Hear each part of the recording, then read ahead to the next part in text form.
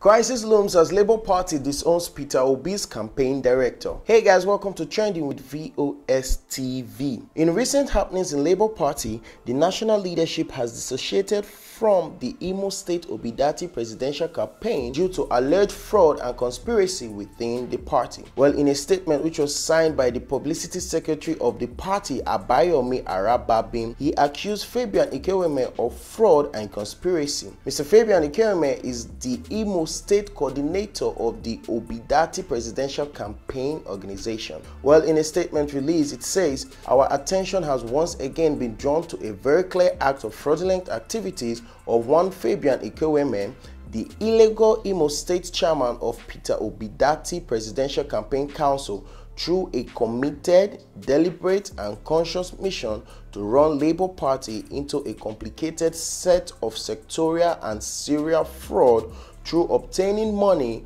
under false pretext of the sole objective of compromising Labour Party victory in the 2023 general elections." Where he also said that this is once again a malicious and berserk of Fabian Ikeweme in his quest to keep deceiving the public through a fraudulent collection of donations from unsuspecting members of the public.